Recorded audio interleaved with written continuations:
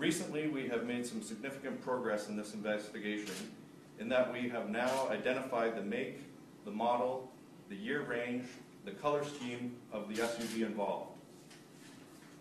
This surveillance picture, which has not been previously released, shows the SUV traveling on Adelaide Street towards Yonge Street prior to the murder taking place. The investigative team is identifying through various databases potential owners of vehicles in 2009, which in turn will lead us to the driver of this vehicle. You don't get away with stuff like this. Not with the team that we have working on it. I think it's important for them to know that they are going to have to answer.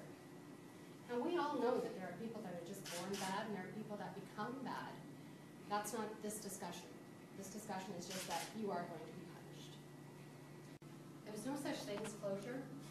There really is. There's a new reality, there's a new normal, there's a new moving on that you don't wish you never ever had to take those steps.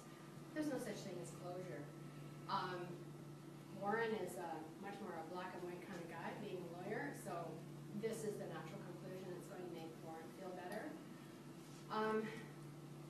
There are things that happen after an arrest. There's a trial, and that's a whole other load of pain that we're going to have to go through. But we will. We'll go through it for Christine.